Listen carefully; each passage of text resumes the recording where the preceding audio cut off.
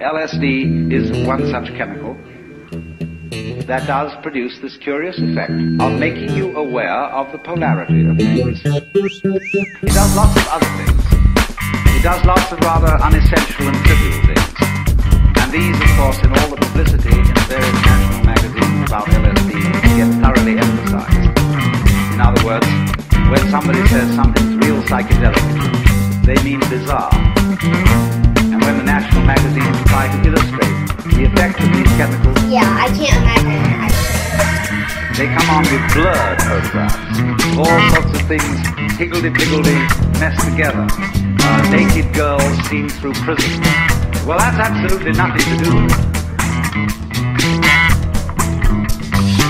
If you wanted some sort of appropriate illustration for a Life magazine article on the effects of LSD, you would have one very simple solution.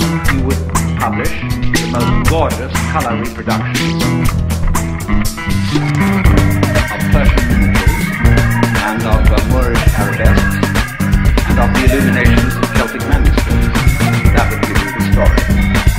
So far as changes in human sensation are concerned. But there would be one thing very difficult to put across in this, because the people who looked at them, if they didn't get the point of view, wouldn't see it. And that is what I will call the sensation as well as the intellectual understanding of polarity. That is to say, that the inside and the outside, the subjective and the objective, the self and the other, go together. There is a harmony, an unbreakable harmony. Bringing new realms, new aspects of consciousness to the fore is important because everything here in the material world was once in the realm of the unknown and the unrealised. Everything, houses, books, shoes and guitars, karate, all once lived in the infinite realm of the unrealised, and all that will ever be realised is in that realm now.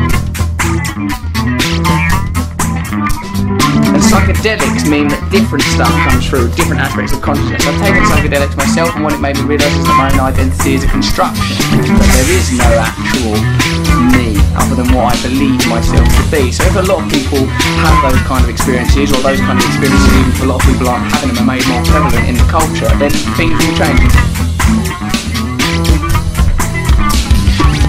I'm not suggesting everyone should go around taking acid all day long, because when I did do that, I just gave away my bike. So drugs are bad.